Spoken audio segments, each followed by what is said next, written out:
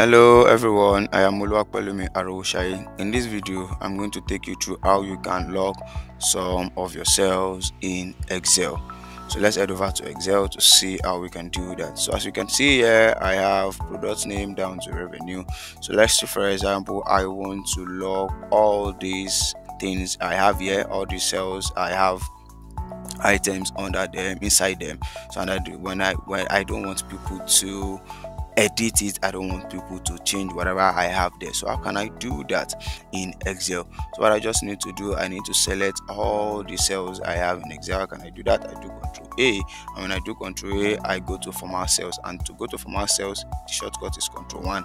As you can see, at default, under protection, at default is lock is checked. So at default, Excel would always help you to lock every of your cell, but you need to protect your worksheet before you can do that. So now that's not what I want to do. I just uncheck this. When I uncheck this, I do OK, and when I select that, when I do OK, I select the range of cells that I want to lock, and when I do that, I go to format cells again, Control 1, and then I click lock.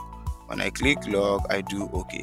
But if you notice, I can always change this. I can always change, so it's not protected. So let me just put my 7 back here. So for me to be able to lock it so that I will not be able to, anybody will not be able to edit it, I need to protect the sheet. And how can I do that? I go to review.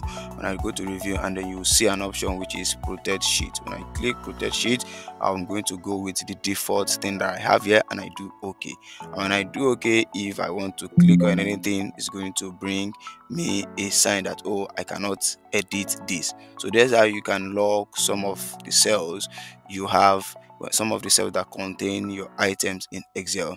I hope you learned something from this video. Kindly subscribe to our YouTube channel.